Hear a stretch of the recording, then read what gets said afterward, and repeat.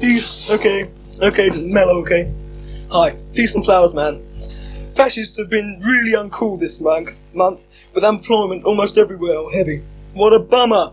I mean, lots of trees have been cut down and some heavy freak outbursts has been blowing up our friends from across the sea, okay? Why can't we resort to going back to the Earth instead of all this paranoia all the time?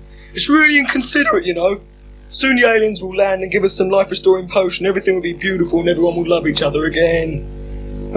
Mr. Scargill, peace brothers, has been hit on the head by a 20-stone elephant thrown by Mr. McGregor.